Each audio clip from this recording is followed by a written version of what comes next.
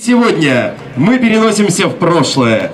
Мы восстановили форму, в которой ростовские армейцы вышли на свою первую игру в 1937 году.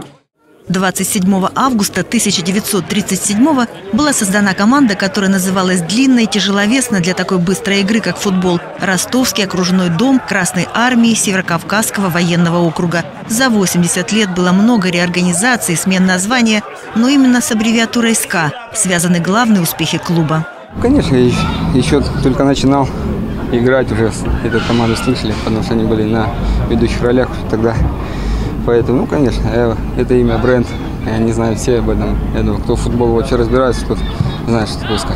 Мы верим, что он вернется в высшую лигу российского чемпионата. Так будет. Просто не можем сказать, сколько времени для этого понадобится. Болейте за футбол. А молодым ребятам хочу пожелать, чтобы они занимались футболом и старались достичь высоких результатов. Было время, когда в каждом дворе был свой понедельник. СКА Ростов провел к своему юбилею детский футбольный турнир. Первое место у ростовского клуба «Звезда». Ура! Чемпионов!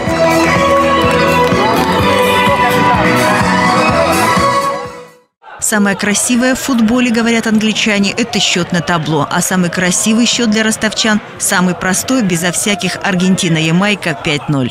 В истории СКА, конечно, это счет 1-0, когда мы непосредственно в 1981 году стали обладателями Кубка Советского Союза. Это действительно на всю жизнь.